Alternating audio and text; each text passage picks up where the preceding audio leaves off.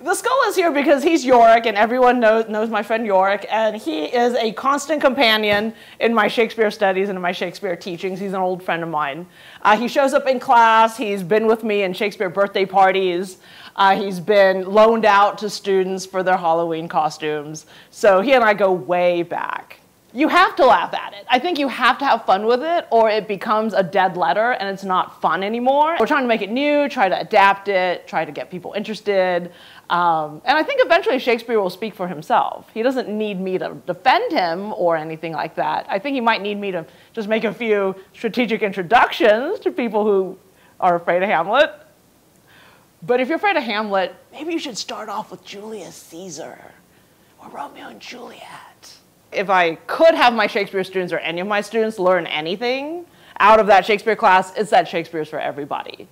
That's not a snobby thing, an exclusivist thing, but he had something to say to everybody because he talked about the human condition. So in the Globe Theater, you had nobles and high mucky-mucks and kind of elite Londoners, but you also had groundlings, working class people who stood because they couldn't afford a seat. They're all watching the same plays. And so I think we need to remember that Shakespeare has something for everybody. And it's okay to laugh at him. It's okay to riff on him. In fact, I think you would very much get a kick out of that.